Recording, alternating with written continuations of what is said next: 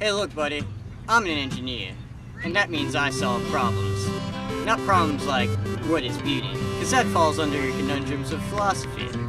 I solve practical problems.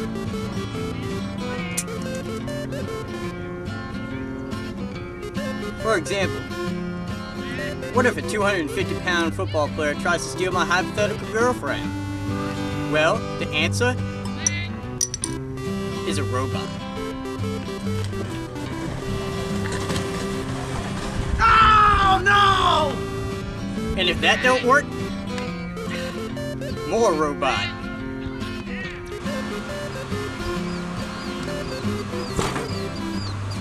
Oh, my face! Like this 110-pound beauty right here. Signed by me, built by me, and programmed by me. And him too, a little bit. And you can do the same. Just see Mr. Kettner room 605 for more information.